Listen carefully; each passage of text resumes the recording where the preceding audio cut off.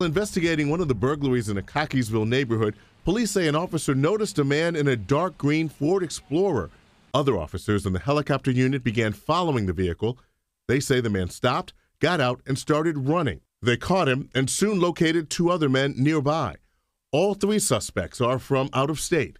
Damar Brown is from Winston-Salem, North Carolina. Kamar Beckles is from Teaneck, New Jersey. And Jashawn Fields is from Atlanta, Georgia. The burglary started in October of last year. A court charging document gives no information on why the men targeted individual homes in Cockeysville, Franklin, Pikesville, and Towson, but it does indicate the three stayed in the Baltimore County area for easy access to I-695, renting 2 rooms at the Towson Days Inn. The court document also describes how they dressed. They wore dark clothes, masks, and gloves. They checked houses to see if anybody was home and seemed unconcerned about surveillance cameras capturing video of them. They stole watches, jewelry, and handbags worth millions of dollars, in some cases removing safes from homes. How did they get in?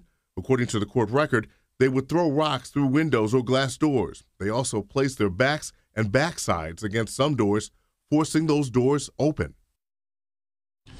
And according to the court charging document, police have recovered evidence related to the burglaries, but the document does not indicate how many of the valuables have been found. Reporting live from Towson, Barry Sims, WBAL-TV 11 News.